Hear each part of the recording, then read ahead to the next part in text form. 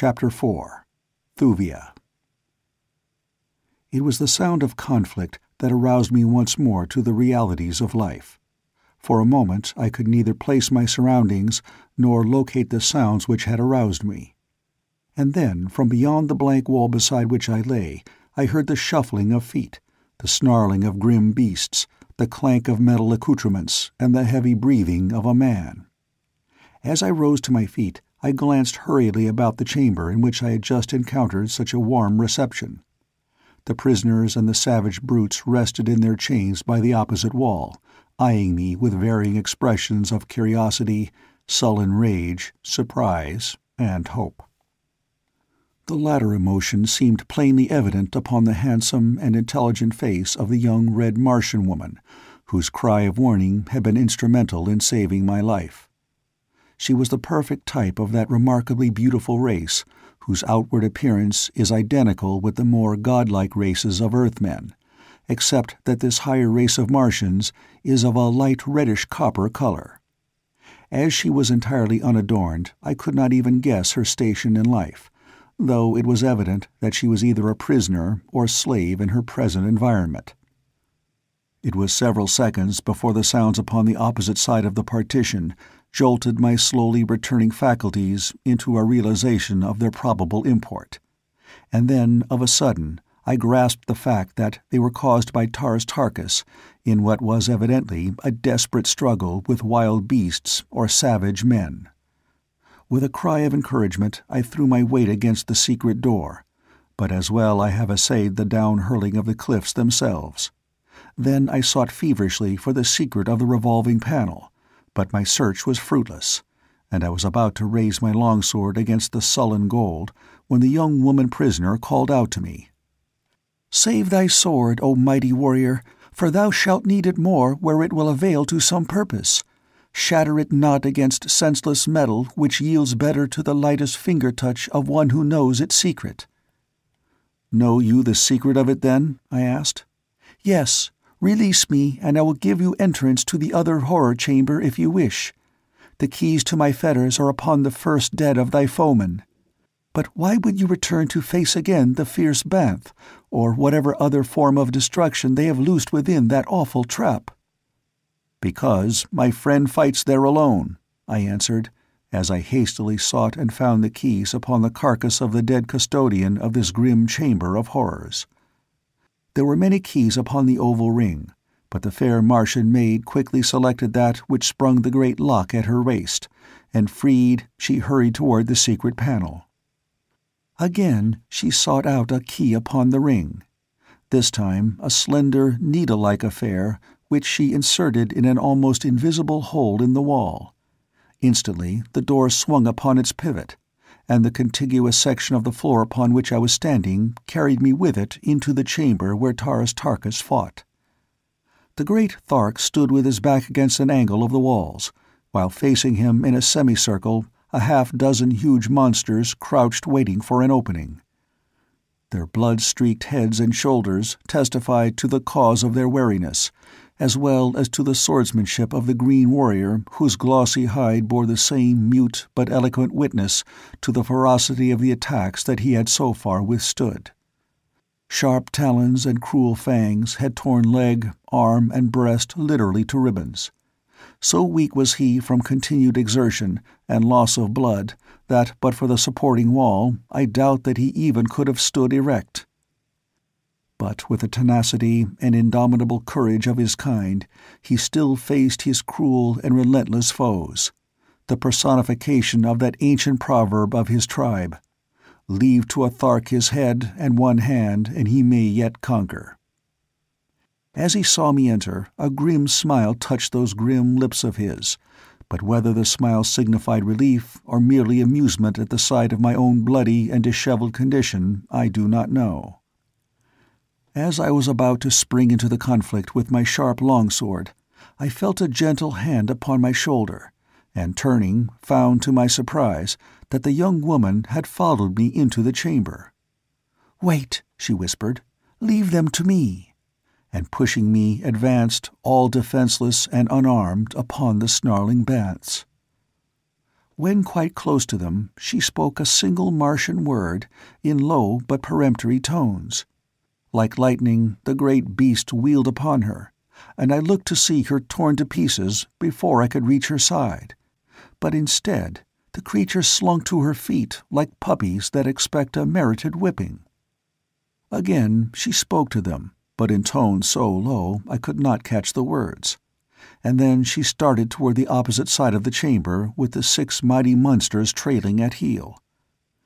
One by one, she sent them through the secret panel into the room beyond, and when the last had passed from the chamber where we stood in wide-eyed amazement, she turned and smiled at us and then herself passed through, leaving us alone. For a moment neither of us spoke. Then Tars Tarkas said, "I heard the fighting beyond the partition through which you passed, but I did not fear for you, John Carter, until I heard the report of a revolver shot. I knew that there lived no man upon all Barsoom who could face you with naked steel and live, but the shot stripped the last vestige of hope from me, since you I knew to be without firearms. Tell me of it." I did as he bade, and then together we sought the secret panel through which I had just entered the apartment, the one at the opposite end of the room from that through which the girl had led her savage companions. To our disappointment, the panel eluded our every effort to negotiate its secret lock. We felt that once beyond it we might look with some little hope of success for a passage to the outside world. The fact that the prisoners within were securely chained led us to believe that surely there must be an avenue of escape from the terrible creatures which inhabited this unspeakable place. Again and again we turned from one door to another, from the baffling gold panel at one end of the chamber to its mate at the other, equally baffling.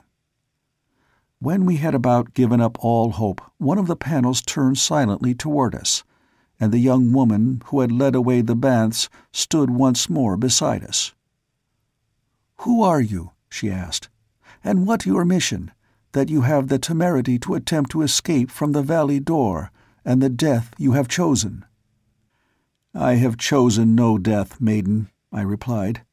"I am not of Barsoom, nor have I taken yet the voluntary pilgrimage upon the River Iss. My friend here is Jeddak of all the Tharks, and though he has not yet expressed a desire to return to the living world, I am taking him with me from the living lie that hath lured him to this frightful place. I am of another world. I am John Carter, Prince of the House of Tardos Mors, Jeddak of Helium. Perchance some faint rumor of me may have leaked within the confines of your hellish abode." "Yes," she replied, "naught that passes in the world we have left is unknown here. I have heard of you many years ago. The Therns have oft-times wondered whither you had flown, since you had neither taken the pilgrimage nor could be found upon the face of Barsoom." "Tell me," I said, "and who be you, and why a prisoner, yet with power over the ferocious beasts of the place that denotes familiarity and authority far beyond that which might be expected of a prisoner or a slave?" "Slave I am," she answered. "For 15 years a slave in this terrible place, and now that they have tired of me and become fearful of the power which my knowledge of their ways has given me, I am but recently condemned to die the death." She shuddered.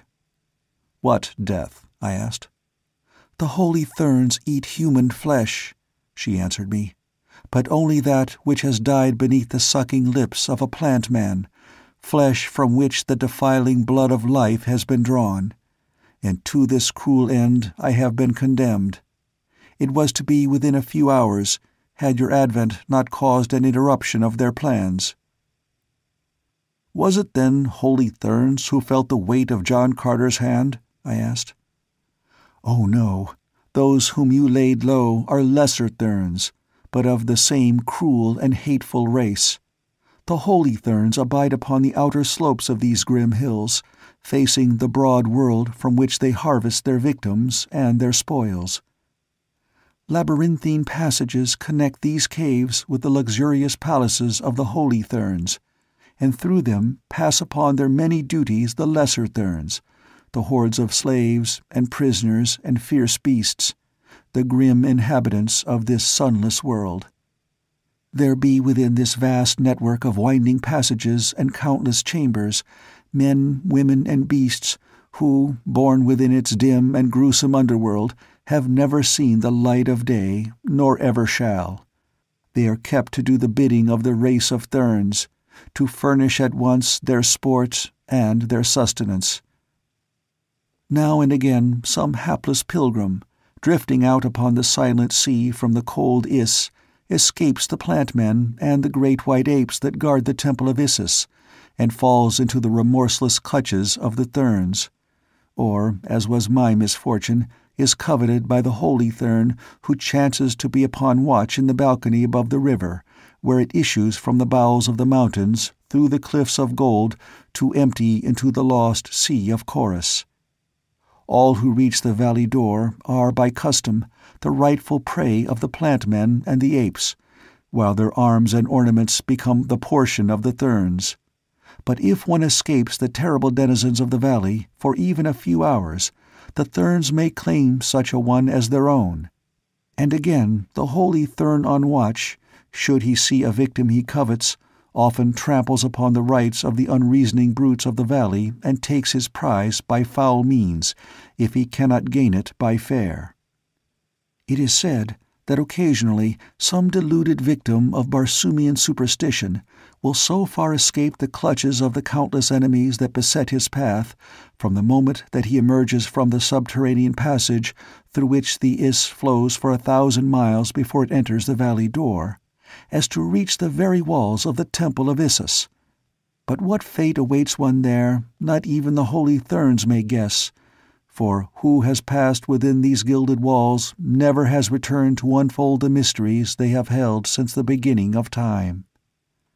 The Temple of Issus is to the Therns what the Valley Dor is imagined by the peoples of the outer world to be to them.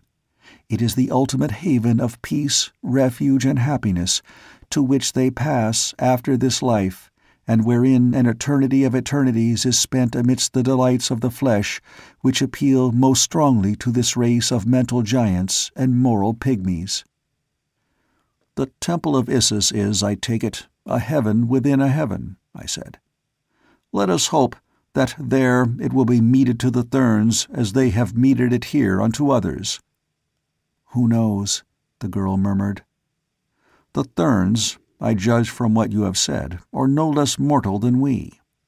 And yet I have always heard them spoken of with the utmost awe and reverence by the people of Barsoom, as one might speak of the gods themselves.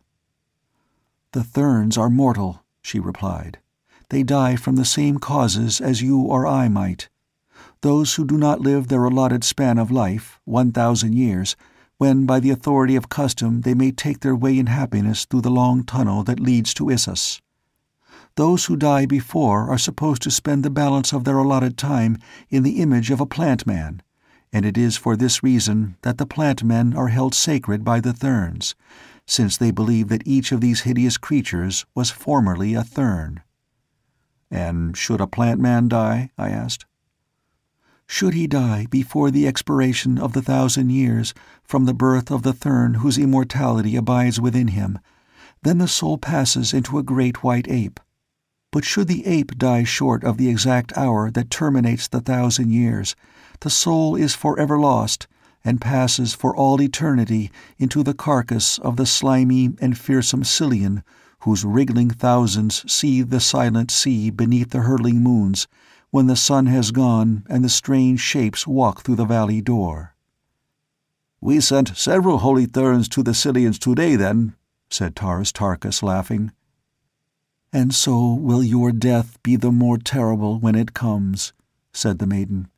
"And come it will. You cannot escape." "One escaped centuries ago," I reminded her. "And what has been done may be done again." "It is useless even to try," she answered hopelessly. "But try we shall," I cried, "and you shall go with us if you wish." "To be put to death by mine own people, and render my memory a disgrace to my family and my nation? A prince of the house of Tardos Mor should know better than to suggest such a thing." Tars Tarkas listened in silence, but I could feel his eyes riveted upon me, and I knew that he awaited my answer, as one might listen to the reading of his sentence by the foreman of a jury. What I advised the girl to do would seal our fate as well, since if I bowed to the inevitable decree of the age-old superstition, we must all remain and meet our fate in some horrible form within this awful abode of horror and cruelty. "We have the right to escape if we can," I answered. "Our own moral senses will not be offended if we succeed, for we know that the fabled life of love and peace in the blessed Valley of Dor is a rank and wicked deception. We know that the valley is not sacred. We know that the holy Therns are not holy, that they are a race of cruel and heartless mortals, knowing no more of the real life to come than we do. Not only is it our right to bend every effort to escape, it is a solemn duty from which we should not shrink, even though we know that we should be reviled and tortured by our own peoples when we return to them. Only thus may we carry the truth to those without, and though the likelihood of our narrative being given credence is, I grant you, remote, so wedded are mortals to their stupid infatuation for impossible superstitions, we should be craven cowards indeed were we to shrink the plain duty which confronts us. Again, there is a chance that with the weight of the testimony of several of us, the truth of our statements may be accepted, and at least a compromise effected which will result in the dispatching of an expedition of investigation to this hideous mockery of heaven." Both the girl and the green warrior stood silent in thought for some moments. The former it was who eventually broke the silence. "Never had I considered the matter in that light before," she said. "Indeed, would I give my life 1,000 times if I could but save a single soul from the awful fate that I have led in this cruel place. Yes, you are right, and I will go with you as far as we can go, but I doubt that we ever shall escape." I turned an inquiring glance toward the Thark. "To the gates of Issus, or to the bottom of Chorus?" spoke the green warrior. "To the snows to the north, or to the snows to the south? Tars Tarkas follows where John Carter leads. I have spoken." "Come then," I cried. "We must make the start, for we could not be further from escape than we now are in the heart of this mountain and within the 4 walls of this chamber of death." "Come then," said the girl, "but do not flatter yourself that you can find no worse place than this within the territory of the Therns." So saying, she swung the secret panel that separated us from the apartment in which I had found her, and we stepped through once more into the presence of the other prisoners. There were in all 10 red Martians, men and women, and when we had briefly explained our plan, they decided to join forces with us, though it was evident that it was with some considerable misgivings that they thus tempted fate by opposing an ancient superstition, even though each knew through cruel experience the fallacy of its entire fabric. Thuvia, the girl whom I had first freed, soon had the others at liberty. Tars Tarkas and I stripped the bodies of the 2 Therns of their weapons, which included swords, daggers, and 2 revolvers of the curious and deadly type manufactured by the Red Martians. We distributed the weapons as far as they would go among our followers, giving the firearms to 2 of the women, Thuvia being one so armed. With the latter as our guide, we set off rapidly but cautiously through a maze of passages, crossing great chambers hewn from the solid metal of the cliff, following winding corridors, ascending steep inclines, and now and again concealing ourselves in dark recesses at the sound of approaching footsteps. Our destination, Thuvia said, was a distant storeroom where arms and ammunition in plenty might be found. From there she was to lead us to the summit of the cliffs, from where it would require both wondrous wit and mighty fighting to win our way through the very heart of the stronghold of the holy Therns to the world without. "And even then, O Prince," she cried, "the arm of the holy Thern is long. It reaches to every nation of Barsoom. His secret temples are hidden in the heart of every community. Wherever we go, should we escape, we shall find that word of our coming has preceded us, and death awaits us before we may pollute the air with our blasphemies." We had proceeded for possibly an hour without serious interruption, and Thuvia had just whispered to me that we were approaching our first destination, when, on entering a great chamber, we came upon a man, evidently a Thern. He wore, in addition to his leathern trappings and jeweled ornaments, a great circlet of gold about his brow, in the exact center of which was set an immense stone, the exact counterpart of that which I had seen upon the breast of the little old man at the atmosphere plant nearly 20 years before. It is the one priceless jewel of Barsoom. Only 2 are known to exist, and these were worn as the insignia of their rank and position by the 2 old men in whose charge was placed the operation of the great engines which pumped the artificial atmosphere to all parts of Mars from the huge atmosphere plant, the secret to whose mighty portals placed in my possession the ability to save from immediate extinction the life of a whole world. The stone worn by the Thern who confronted us was of about the same size as that which I had seen before, an inch in diameter, I should say.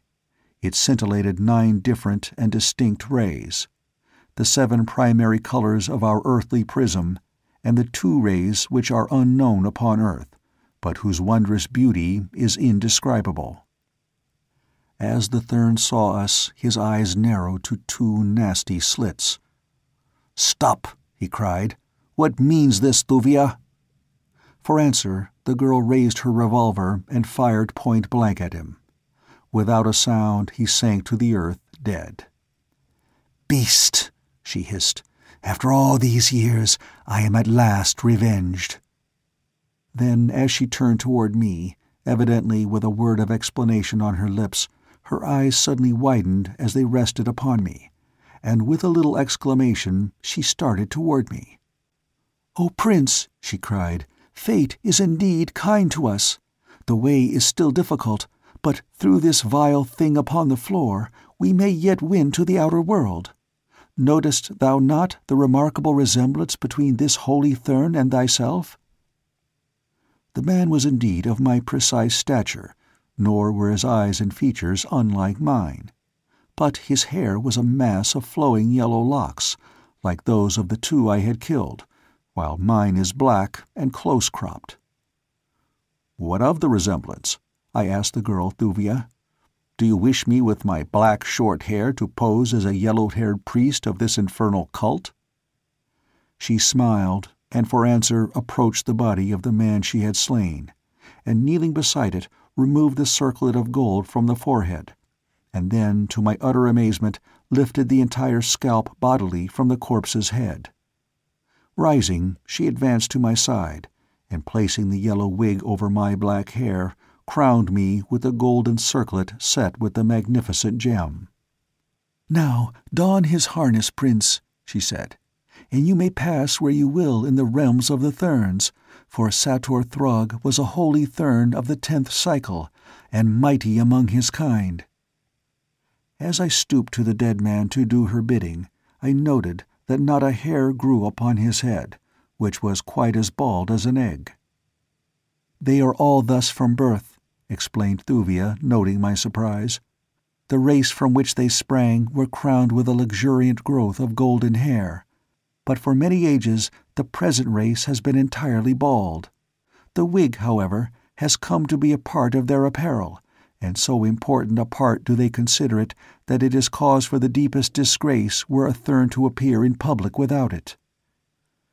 In another moment I stood garbed in the habiliments of a holy Thern. At Thuvia's suggestion, 2 of the released prisoners bore the body of the dead Thern upon their shoulders with us as we continued our journey toward the storeroom, which we reached without further mishap. Here the keys which Thuvia bore from the dead Thern of the prison vault were the means of giving us immediate entrance to the chamber, and very quickly we were thoroughly outfitted with arms and ammunition. By this time I was so thoroughly fagged out that I could go no further, so I threw myself upon the floor, bidding Tars Tarkas to do likewise, and cautioning 2 of the released prisoners to keep careful watch. In an instant I was asleep. End of Chapter 4.